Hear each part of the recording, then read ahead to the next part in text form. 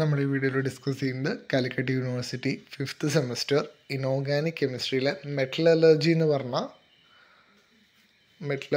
പറഞ്ഞ ചാപ്റ്ററാണ്. അപ്പോൾ ഇതിൽ ചോദിക്കാൻ സാധ്യതയുള്ള എസ്സേ ക്വസ്റ്റ്യൻസ് ആണ് ഈ വീഡിയോയിൽ ഡിസ്കസ് ചെയ്യുന്നത്.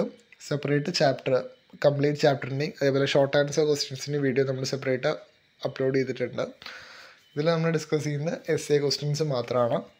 അപ്പോൾ അതിൽ ചോദിക്കാവുന്ന ചോദ്യമാണ് എന്ത്, concentration of or. Different types of concentration വരുന്നുണ്ട്. പ്രീ റിക്വസൈറ്റ് ഭാഗങ്ങളിലാണ് കിടക്കണമെങ്കിലും ചില ക്വസ്റ്റ്യൻ പേപ്പേഴ്സിൽ എന്താണ് ചോദിച്ചിട്ടുള്ളൊരു ചോദ്യമാണ്. അപ്പോൾ എന്താണ് ഫസ്റ്റ് മെത്തേഡ്, എന്താണ് concentration of or? Removal of unwanted material or gang from the or is known as concentration. അതിൽ ഫസ്റ്റ് മെത്തേഡ് വരുന്നത് എന്താണ്, ലെവിഗേഷൻ. അപ്പോൾ എന്താണ് levigation means? The hydraulic washing or levitation method is based on the difference in specific gravities of the ore and the gangue particles and is used when the impurities present are lighter than ore. ഇപ്പോൾ ഇമ്പ്യൂരിറ്റീസിന് wait കുറവും ഓറിന് എന്താണ് wait കൂടുതലുമായുള്ള ടെക്നിക്കിലാണ് നമ്മൾ എന്ത് ചെയ്യുക, levigation method use ചെയ്യുക. ഇവിടെ എന്താ നമ്മൾ ചെയ്യുക, the powdered or is washed in A forced stream of running water. അപ്പോൾ നമ്മുടെ ഓർ എന്ത് ചെയ്യും, നമ്മളൊരു റണ്ണിങ് സ്ട്രീമിലേക്ക്, ഒരു വാട്ടറിൻ്റെ ഫോഴ്സ്ഫുൾ ആയിട്ടുള്ള സ്ട്രീമിലേക്ക് ഒഴുക്കി വിടും. അപ്പോൾ വെയിറ്റ് കൂടിയതുകൊണ്ട് തന്നെ എന്ത് ചെയ്യും, ഓൾസ് താഴത്ത് സെറ്റിൽ ചെയ്യും. അതിലുള്ള ഗാങ് പാർട്ടിക്കിൾസ്, അതിലുള്ള വേസ്റ്റ് പാർട്ടിക്കിൾസ് എന്ത് ചെയ്യും, ഫ്ലോട്ട് ചെയ്ത് പോവും. അതാണ് എന്ത് ഇതിൽ വരുന്ന ടെക്നിക്ക്. നെക്സ്റ്റ് വരുന്നത് മാഗ്നറ്റിക് സെപ്പറേഷൻ. Magnetic separation നമ്മൾ എപ്പോഴാണ് യൂസ് ചെയ്യുക, depends upon the magnetic properties of the ore and the gangue. It is applied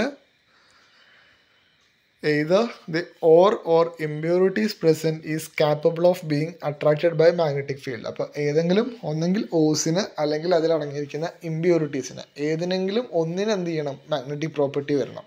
ആ സമയത്താണ് നമ്മൾ എന്ത് ചെയ്യുക, മാഗ്നറ്റിക് സെപ്പറേഷൻ യൂസ് ചെയ്യുക. അപ്പോൾ ഒരു കൺവെയർ ബെൽറ്റിലൂടെ നമ്മൾ എന്ത് ചെയ്യും, നമ്മുടെ ഓറിനെ കടത്തി വിടും. അപ്പോൾ ഒന്നെങ്കിൽ ഓറ് മാഗ്നറ്റിക് പ്രോപ്പർട്ടി ഉള്ളതാണെങ്കിൽ എന്ത് ചെയ്യും, ഓറ് അതിൽ നിൽക്കും, ഇമ്പ്യൂരിറ്റീസ് എന്ത് ചെയ്യും, സെപ്പറേറ്റ് ആയിട്ട് പോകും. അല്ലെങ്കിൽ ഇമ്പ്യൂരിറ്റീസും മാഗ്നറ്റിക് പവർ ഉള്ളതാണെങ്കിൽ ഇമ്പ്യൂരിറ്റീസ് അതിൽ സ്റ്റിക്ക് ഓൺ ചെയ്യും, ഓൾസ് എന്ത് ചെയ്യും, സെപ്പറേറ്റഡ് ആയിട്ട് മാറും. നെക്സ്റ്റ് വരുന്നത് ഫ്രോത്ത് flotation method. ഫ്രോത്ത് flotation method is generally used for purification of sulphide ഓൾസ്. ഇപ്പോൾ ഇമ്പോർട്ടൻ്റ് ആണ്, സൾഫൈഡ് ഓൾസിൻ്റെ പ്യൂരിഫിക്കേഷൻ യൂസ് ചെയ്യുന്നത് എന്താണ്, ഫ്ലോത്ത് ഫ്ലോട്ടേഷൻ മെത്തേഡാണ്. whose particles are generally lighter than the impurities present. അപ്പോൾ ഇവിടെ നമ്മൾ എന്താ ചെയ്യുക, when the ore is subjected to a strong agitation. Agitation means stirring using frothing oil. Frothing oil means പത ഉണ്ടാക്കുന്ന ഓയിൽ. നമ്മുടെ സാധാ ഡിറ്റർജൻറ്റ് ഓയിൽസ് പോലെയുള്ള ഓയിൽസ് വെച്ചിട്ട് നമ്മൾ എന്ത് ചെയ്യും, നന്നായിട്ട് സ്റ്റിർ ചെയ്യിക്കും, പതപ്പിക്കും. അപ്പോൾ ആ പതകളിൽ എന്ത് ചെയ്യും, the or is gas separated with the fourth. അപ്പോൾ ലൈറ്റർ പാർട്ടിക്കിൾസ് ആയതുകൊണ്ട് തന്നെ എന്ത് ചെയ്യും, ആ പതകളിലേക്ക് ഒന്നെങ്കിൽ ഇമ്പ്യൂരിറ്റീസ് അല്ലെങ്കിൽ സൾഫർ ഓക്സൈഡ്സ് എന്ത് ചെയ്യും, അതിലേക്ക് സ്റ്റിക്ക് ഓൺ ചെയ്യും. അതിനെ നമുക്ക് എന്ത് ചെയ്യാം, സെപ്പറേറ്റ് ചെയ്തിട്ട് മാറ്റിയെടുക്കാം. നെക്സ്റ്റ് മെത്തേഡ് എന്താണ്, leaching. Leaching means impure or is treated with a suitable reagent which react with the or and dissolve it living beyond the impurities. അതാണ് ലീച്ചിങ് എന്ന് പറയുന്നത്. നെക്സ്റ്റ് ചോദ്യം സാധ്യതയുള്ള ക്വസ്റ്റ്യൻ ആണ് എല്ലിംഗൻ ഡയഗ്രാം. എന്താണ് എല്ലിംഗൻ diagram mean? An Elingham diagram is a plot of standard Gibbs energy of reactions involving 1 gram mole of a common reactant against temperature. So an Elingham diagram is very useful for considering the feasibility of a reduction of metal oxides. അതാണ് നമ്മളെന്ത് metal ഓക്സൈഡ്സിൻ്റെ റിഡക്ഷൻസിനെ കാണിക്കാനുള്ള ഒരു മെത്തേഡാണ് ഇത് എല്ലിംഗൻ diagram. അപ്പോൾ അതിൻ്റെ graph ഇങ്ങനെയാണ് വരുന്നത്. നമ്മളെന്താണ് ഡെൽറ്റ G0 സ്റ്റാൻഡേർഡ് ഗിബ്സ് എനർജീനെയും ടെമ്പറേച്ചറിനെയാണ് നമ്മൾ എന്ത് ചെയ്യുക, ഗ്രാഫായിട്ട് വരയ്ക്കുക. ഇതാണ് അതിൻ്റെ ഒരു ഗ്രാഫ് വരിക. താഴത്തെ ടെമ്പറേച്ചറും എക്സ് ആക്സിസ് ടെമ്പറേച്ചറും വൈ ആക്സിസിൽ നമ്മളെന്താണ് സ്റ്റാൻഡേർഡ് ഗിബ്സ് എനർജിയാണ് വെച്ചിരിക്കുന്നത്. അപ്പോൾ ഏറ്റവും മുകളിൽ വരെ ആരാണ്, ഏറ്റവും മുകളിൽ വരുന്നത് carbon dye oxide, CO2 carbon monoxide carbon dye oxide ആയിട്ട് മാറുന്നത്. താഴത്ത് C2CO, ഒരു നടുവിലായിട്ട് വരുന്നതാണ് എന്ത്, C2CO2 വരുന്നത്. പിന്നെ എന്താണ് നമുക്ക് ഡീറ്റെയിൽ ആയിട്ട് താഴത്ത് എക്സ്പ്ലെയിൻ ചെയ്യാം. ഇപ്പം എന്താണ് In the metal oxide, the line CO2, CO2 carbon മോണോക്സൈഡിനെ carbon dioxide ആക്കുന്ന ലൈൻ എന്താണ് delta S zero entropy. Standard entropy is negative and slope is positive. So there is A net consumption of gas കാരണമാണ് എന്ത് slope positive ആയത്. In the line C2 carbon to carbon monoxide oxidation involves, so a net increase in the gaseous molecules. അവിടെ എന്താണ് delta S സീറോൻ്റെ value പോസിറ്റീവാണ്, പക്ഷെ slope എന്താണ് നെഗറ്റീവാണ്. അപ്പോൾ സ്ലോപ്പ് നെഗറ്റീവ് ആയാൽ എന്താവും ഡെൽറ്റ എസ് സീറോ പോസിറ്റീവും, മറ്റേതാണെങ്കിൽ നേരെ തിരിച്ചുമാണ് ഉണ്ടാവുക. C2 CO2 line involves the change in gaseous molecules and hence delta S0 and slope approximately equal to 0 ആണ്. A metal oxidation line may cross delta G0 equal to 0 line at a characteristic temperature. Next വരുന്നത് advantages and applications ആണ്. A Lincoln diagram summarizes the temperature dependence of standard Gibbs energies of formation of metal oxides. അപ്പോൾ എന്താണ് temperature ഡിപ്പെൻഡൻസിനെ കാണിക്കുന്ന ഒരു ഡയഗ്രാമാണ് ഇത് Lincoln diagrams. Next വേറിൻ്റെ application choose most suitable reducing agent use ചെയ്യാൻ നമ്മൾ എന്ത് ചെയ്യാം, ഈ ഡയഗ്രാം യൂസ് ചെയ്യാം to determine the temperatures at which the reduction of the metal oxides by carbon or carbon monoxide. Next ഇതിൽ ഇമ്പോർട്ടൻ്റ് ആയിട്ടുള്ള ഒരു സെക്ഷനാണ് സ്റ്റീല്. അത് 3 മാർക്കിൻ്റെ സെക്ഷനിലും വരും, അതേപോലെ essay ക്വസ്റ്റ്യൻ ആയിട്ടും ചോദിക്കാവുന്ന ഒരു സാധനമാണ്. അപ്പോൾ 3 മാർക്ക് ക്വസ്റ്റ്യൻസിൻ്റെ നമ്മൾ വേറെ വീഡിയോയിലാണ് പറയുന്നത്. ഇവിടെ essay ടൈപ്പായിട്ട് വരുമ്പോൾ essay ആയിട്ട് ഉള്ള സെക്ഷനത്തെയാണ് ഇപ്പോൾ ഇതിൽ പറയുന്നത്. എന്താണ് സ്റ്റീൽ എന്ന് പറഞ്ഞാൽ, steel is A carbon iron alloy. കാർബണിൻ്റെ അയണിൻ്റെ ഒരു അലോയിനെയാണ് നമ്മൾ എന്ത് പറയുക, സ്റ്റീൽ എന്ന് പറയാം. Carbon content of steel ranges from 0.25 to 2%. Steel also contains എന്താണ് manganese, silicon, phosphorus, sulphur etcetera.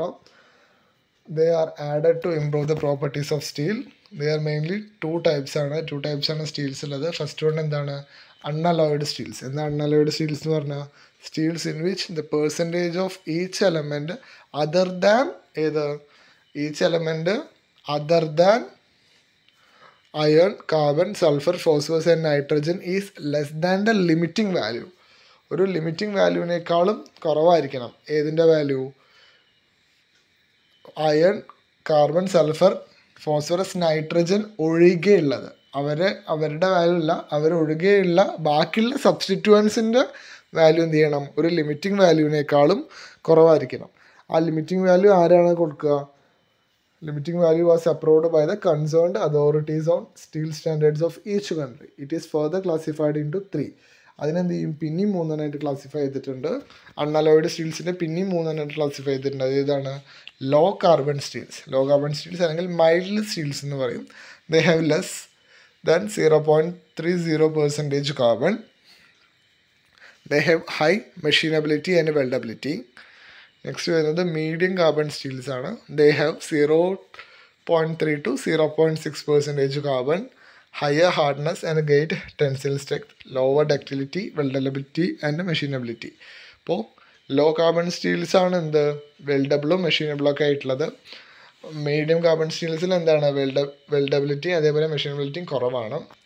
Next വരുന്നത് high carbon Steels. They have more than 0.6% of carbon, suitable for making metal cutting tools and truck spring.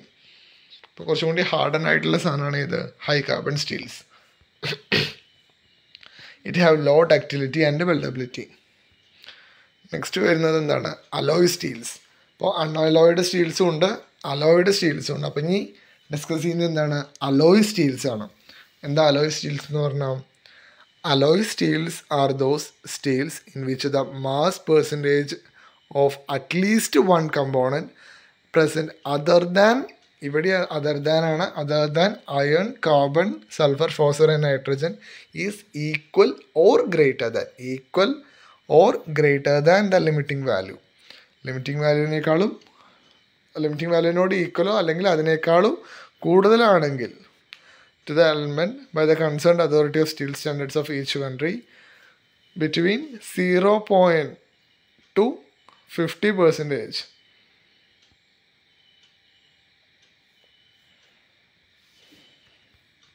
അപ്പോൾ അതിൽ വരുന്നത് എന്താണ് law alloy Steels വരുന്നുണ്ട്, അതേപോലെ high alloy Steels വരുന്നുണ്ട്. എന്താ ലോ അലോയ് സ്റ്റീൽസ് എന്ന് പറഞ്ഞാൽ? Steels which have to A total allowing element of less than 8%. അപ്പോൾ അതിൽ വേറെ ഒരു കോമ്പിനേഷൻ, അതായത് പ്യുവർ മെറ്റീരിയലിനേക്കാളും സ്റ്റീലിനേക്കാളും അഡീഷണൽ ആയിട്ടൊരു സാധനം വരുന്നുണ്ട്. അതെന്താണ്? 8%-നേക്കാളും കമ്മിയായിരിക്കും. Next high alloy Steels means Steels which have A total allowing element greater than 8%. The chief allowing elements ഏതൊക്കെയാണ്? Vanadium, chromium, manganese, cobalt, nickel, tungsten. ഏതെങ്കിലും ഒരു 3 പേര് പഠിക്കാം. The allowing is done for specific functions. എന്തിനൊക്കെ നമ്മൾ allowing ചെയ്യുന്നത്? Increase wear and tear resistance. Wear and tear resistance means എന്താണ്? Wear and tear resistance means തേയ്മാനം കുറയ്ക്കാൻ വേണ്ടിയിട്ട്, പിന്നെ കൊറോഷൻ റെസിസ്റ്റൻസിന്, പിന്നെ mechanical and electrical properties increase ചെയ്യാൻ. അപ്പോൾ ഇത്രയാണ് എന്ത് ഈ ചാപ്റ്ററിൽ ഒരു എസ്സേ ടൈപ്പ് ചോദ്യമായിട്ട് ചോദിക്കാൻ ചാൻസസ് ഉള്ള ക്വസ്റ്റ്യൻസ്.